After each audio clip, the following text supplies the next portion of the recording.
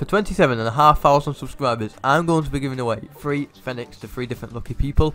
All you've got to do to enter is subscribe to the channel, turn notifications on, leave a like on the video, and comment your details down below.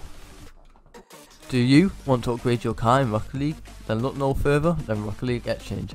On this site you can buy and sell Rocket League items. They also have the cheapest and most reliable prices on the market and the fastest delivery time around.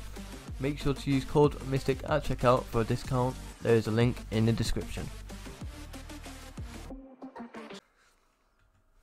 Hey guys, welcome back to another item shop. Today we've got the Cobalt Exalter, a new decal to the item shop. Not too bad, especially on my car. It's not bad.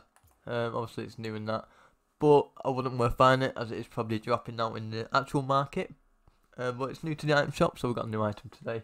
And the code, use code MisTik on if you aren't going to buy anything. Plus, the bundle yesterday was tradable. It wasn't like fake or anything. A lot of people said it was, but wasn't. It was only tradable for the first 4 hours, and then it got patched. So if you did buy it in the first 4 hours, you can trade the item still. Just don't buy it anymore because it's untradeable now, so it's probably not worth buying.